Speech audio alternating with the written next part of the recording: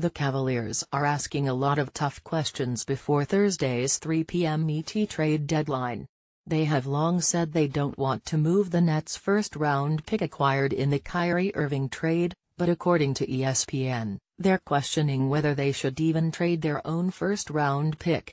I think the Cavs are really weighing how much, if at all, do we give up, do we cut into our future assets, whether it's the Nets' draft pick, even their own pick, which has been readily available, their own 2018 pick, not the Nets' pick, do they do that even? Adrian Wojnarowski said Monday on the Low Post podcast. Anything that short-circuits the rebuild that I think they feel pretty confident is going to coming here based on how this has gone. How much do they want to do to mortgage any of their future? I get not doing the Nets pick, but why even trade their own pick?